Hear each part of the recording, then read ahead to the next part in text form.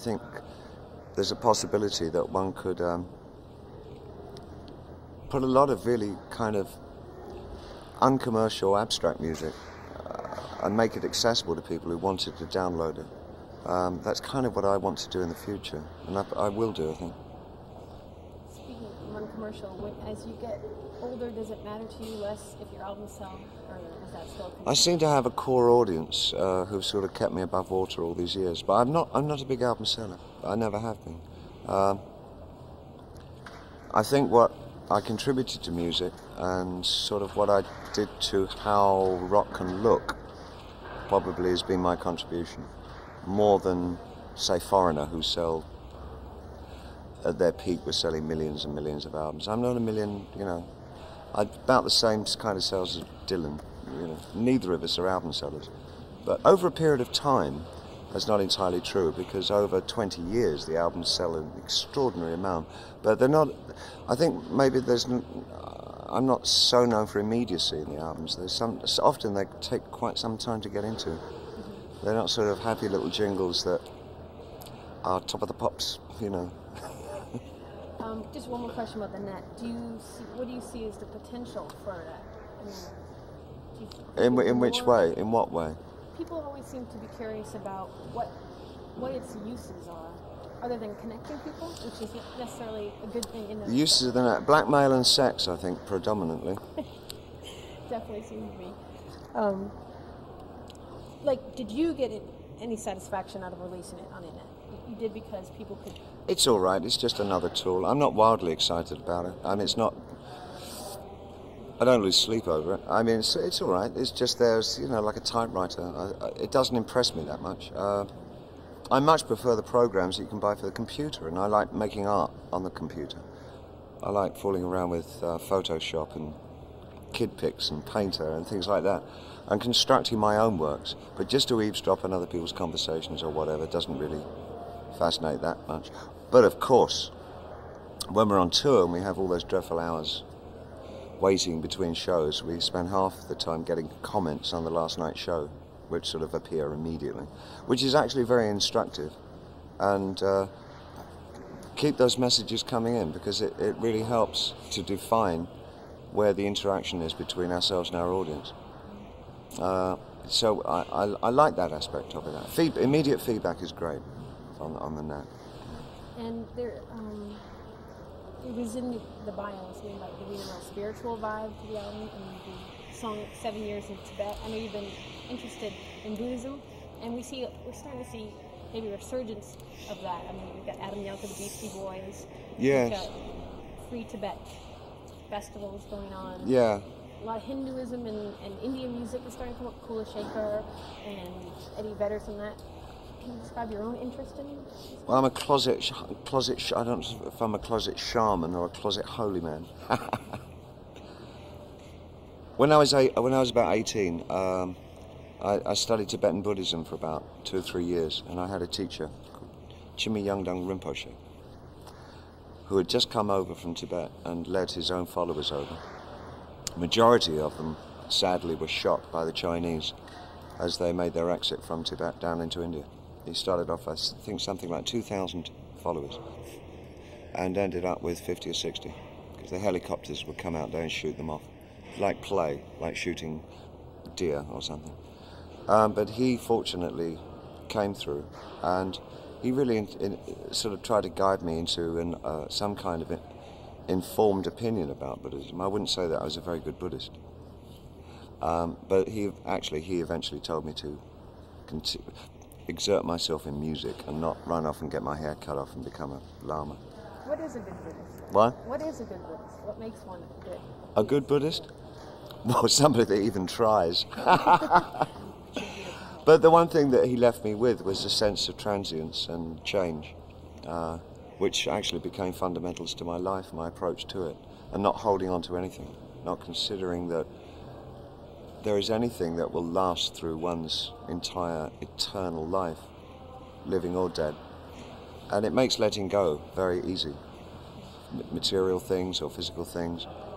And looking for the source of one's own being becomes much more important. And I guess that's been sort of my own personal journey. is trying to sort out where my spiritual bounty lies, where my thread to a universal order lies, and that can become a life search. And I think that's, as a writer, probably what I involve myself in more than anything else. And but coming back to the Tibet thing, I think watching over the last couple of years how vocal and articulate the Dalai Lama has been,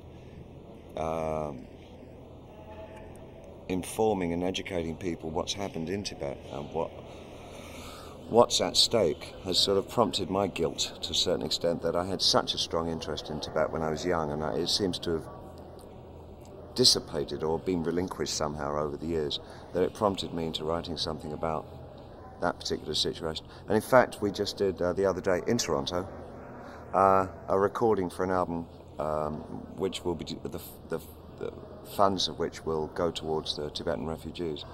And we wrote and recorded a little song the other day. I think that album comes out about 6 weeks' time, I think. There was a wonderful story I read somewhere about you going to Kyoto and someone telling you that something about organized religion is of the past, and that the spiritualism is going to come through people like you.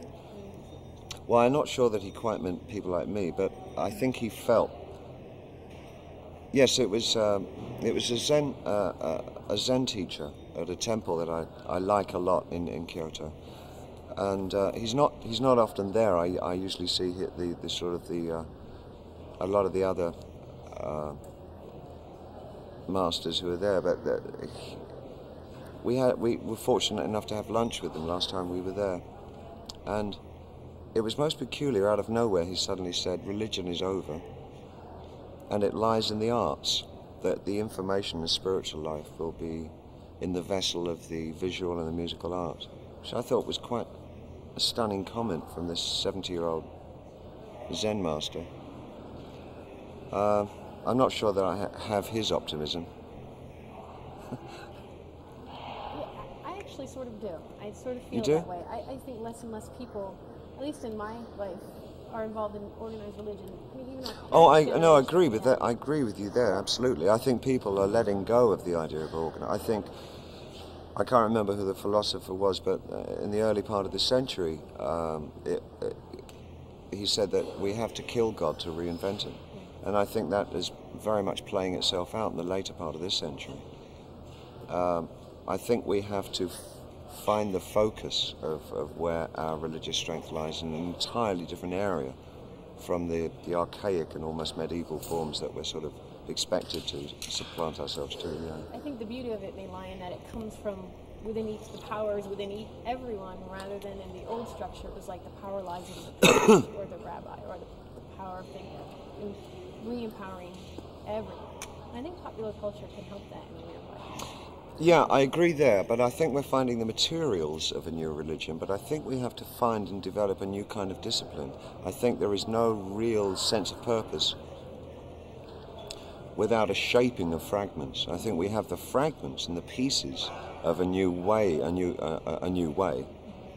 But I think we have to construct a path out of those pieces. I think we have the bits of concrete, and it's merely crazy paving at the moment. But we have to develop a form.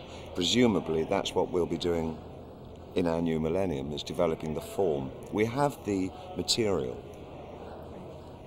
I think we're getting to the wrap soon. Just one last question. Aliens have saturated our culture, whether it's just little blips on people's sweatshirts, backpacks, stories, stories of abduction. What's your take on that? Do you have an opinion? Are they real, or is it some cultural phenomenon? I feel like a traitor, but I'm sort of indifferent to it. It's for me that it only ever represented spiritual search. I mean, I'm not madly obsessed about the thing. In terms of hardware, science fiction hardware, I tend to have just used the idea of the alien or the otherness of beings as to pinpoint a sense of isolation or alienation, which is slightly, sort of more of a psychological thing, and they became ciphers for that more. But the idea, is the life on Mars. I could care less. Thank you very much. My pleasure.